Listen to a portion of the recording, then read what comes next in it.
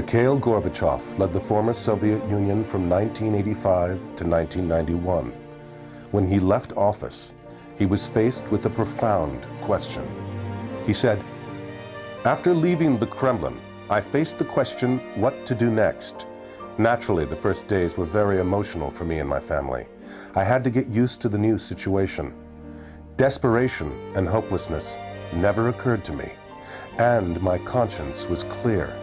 The promise I had made to the people when I started the process of perestroika was kept. I gave them freedom.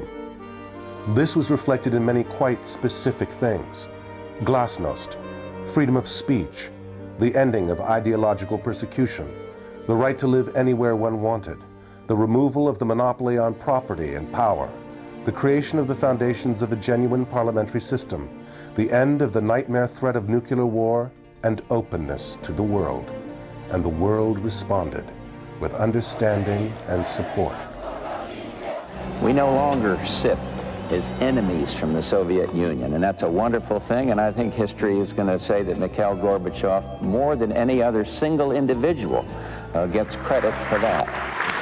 Margaret Thatcher, former Prime Minister of Great Britain. Perhaps Mr. Gorbachev's most important achievement is one that is nowadays easily forgotten. The classic Soviet response to attempts by the captive nations to break free of their control was to send in the tanks. Mr. Gorbachev chose a different path. He proved that he was a true man of peace. President Gorbachev is undoubtedly one of the great men of our time. His life was not only a success, it was a great factor in the history of our time. Helmut Kohl, former Chancellor of Germany. The peaceful revolution in the GDR would have been inconceivable without Mr. Gorbachev's activity. Without his sagacity and his support of the people's right to self-determination, the reunification of Germany would not have occurred. We, the Germans, will never forget and will always be thankful to him for that. Mikhail Gorbachev is a living example of the power of possibility.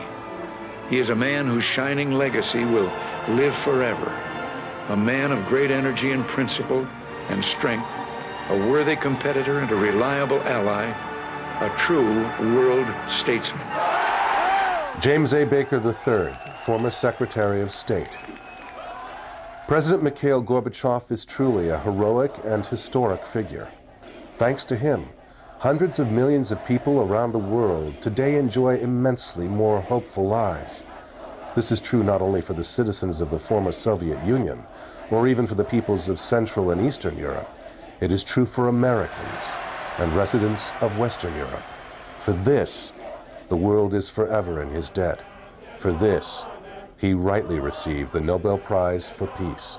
I'd like to present our third Nobel laureate, one of the century's true giants, President Mikhail Gorbachev.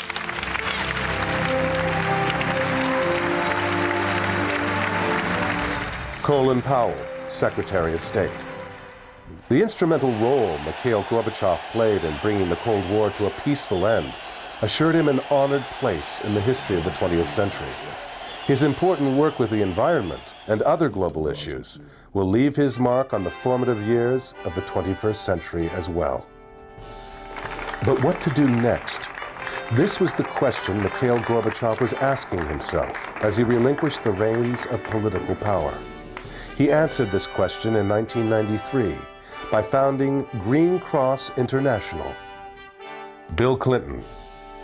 Preserving the Earth's environment is undoubtedly one of the most pressing concerns of this new century, and we are fortunate to have Mikhail Gorbachev on the front lines of this fight. I'm Bill Moyers, and for many of us, I want to thank you, Mr. Gorbachev, for your leadership on issues of the global environment. The air we breathe, the water we drink, the land that nurtures our food, these are the gifts of nature to all of us and cannot be left to the nationalistic, parochial, or petty concerns that divided us in the 20th century. So for all of us, including my own 4 grandchildren, I want to thank you, Mikhail Gorbachev, for your role as a statesman of the environment and a man for our future.